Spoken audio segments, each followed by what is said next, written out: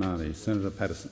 Thank you, Mr Acting Deputy President. I find myself yet again following Senator Bernardi in a debate about economic matters, and I thank him for bringing this very important economic matter to the attention of the chamber today, because he's absolutely right. The case for company tax cuts in Australia was already very, very strong, and no one on this side of the chamber needed any further convincing. But as Senator Bernardi has pointed out, the success of the Trump administration in legislating massive tax cuts for companies and individuals has brought that into even further and even starker vision for Australians. We already knew that Australia's corporate tax rate was high and uncompetitive. We already knew that it was way out of step with the OECD and becoming increasingly out of step every single year, as major OECD nations like the United Kingdom, Ireland, France and others continue to cut and reduce their corporate income tax. Australia's became increasingly out of step and high and uncompetitive.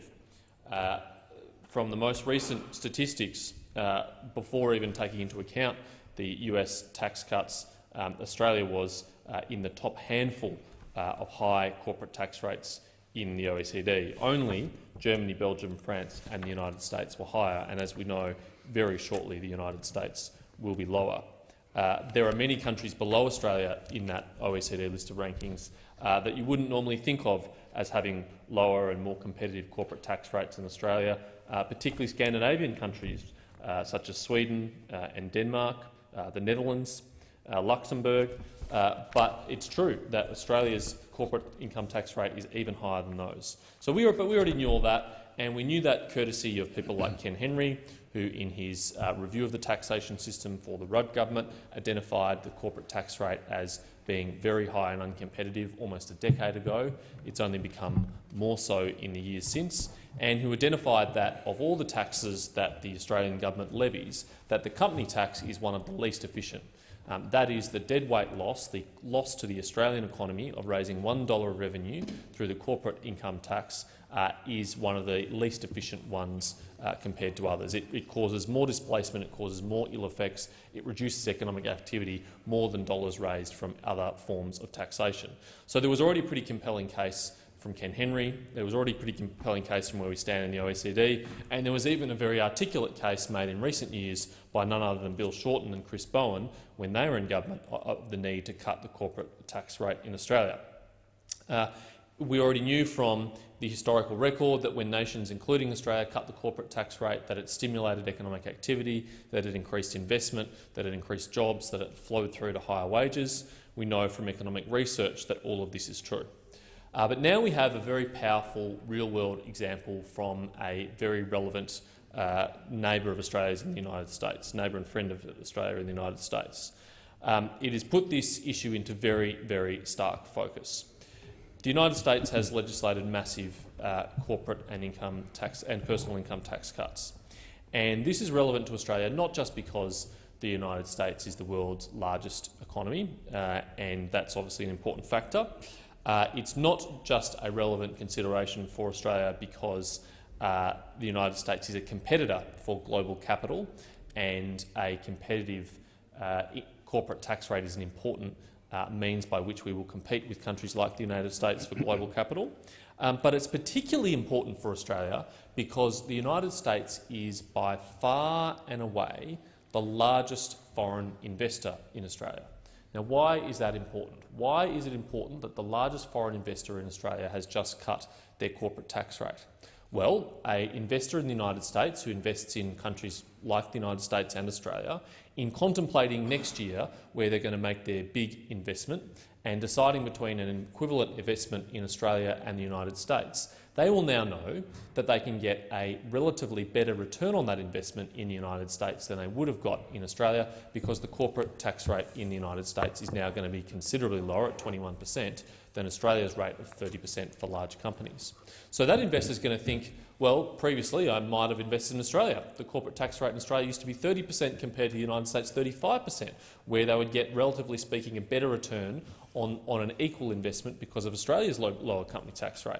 But now that same investor making that same choice is going to be much more sympathetic and much more likely to invest at home in the United States, given that there's a 9% advantage in the corporate tax rate in the United States. And so our largest, by far and away our largest source of foreign investment in this country is now going to be that those investors are now going to be contemplating whether or not Australia remains a good destination for investment.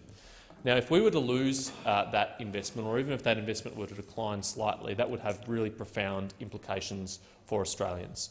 We want foreign investment, and we particularly want foreign investment from like-minded nations, close nations like the United States.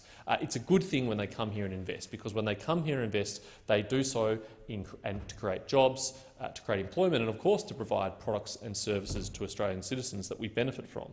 So it's vitally important that Australia has a company tax rate which is at least in the ballpark of the United States company tax rate, let alone being way, way, way above it, as it will now be if we don't take action, if this parliament doesn't legislate the government's enterprise tax plan. Of course, we've had a really powerful demonstration of the kind of benefits that the United States is going to reap from the company tax cuts that the Trump administration has legislated, and wouldn't be a nice thing if Australians were able to enjoy these benefits too. I'm going to read from a list, a short list, a selected list of just a couple of the companies that have announced the actions that they're going to take after the Trump administration has decided to reduce its corporate tax rate. One is American Airlines.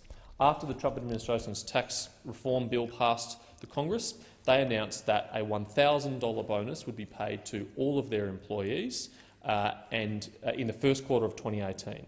AT&T, a major telecommunications company, announced also a $1,000 bonus to more than 200,000 US employees, and we're also going to invest an additional $1 billion in the United States in the 2018 year. Bank of America Corporation announced again a one-time bonus of $1,000 for US employees who are earning up to $150,000 a year, which amounts to about 145,000 employees. Boeing has announced $300 million in charitable giving, workforce development and workplace facility enhancements. There are many others. Comcast, another major telecommunications company, again announced a $1,000 bonus for more than 100,000 workers. They said they were going to hire thousands more employees and invest over $50 billion in infrastructure. Disney, the entertainment company, also announced a one-time $1,000 cash bonus for its more than 125,000 employees. ExxonMobil announced $50 billion in new US investments over the next 5 years. FedEx announced over $200 million in pay rises, about two-thirds of which will go to hourly team members, that is the employees that are on the lowest wages, and that they were going to contribute $1.5 billion to the company's pension plan, which will ultimately go to its workers upon their retirement. JP Morgan announced it was going to hire 4,000 new employees and open up to 400 new Chase branches, including by increasing the minimum wage from $15 an hour to $18 an hour for 22,000 of their employees. Lowe's, a major department store, announced up to $1,000 bonuses for more than 260,000 employees. They said they were going to expand their maternity and parental leave benefits. UPS, the distribution company, said that they were going to invest $5 billion in their pension plans and $7 billion in a new smart logistics network.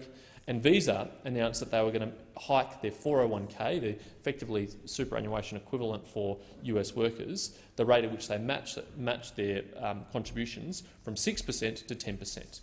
These are all the really tangible benefits from major US companies to their employees, to their shareholders and to Americans who are going to benefit from this increased investment. Wouldn't it be nice if Australia could share in these benefits too? The truth is that we could share in these benefits too.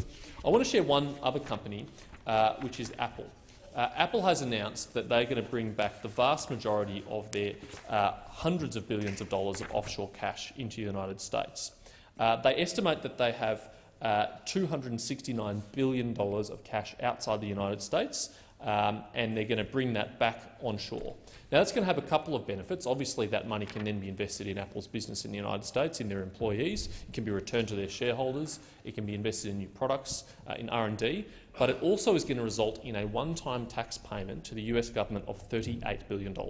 So a tax cut by the US Congress is going to result in a massive once-off payment from Apple to the US government in the form of higher taxes. Wouldn't it be nice if Australia could share in this? The answer is we can, and all it requires is for this chamber to take action in passing the government's enterprise tax plan. Thank you.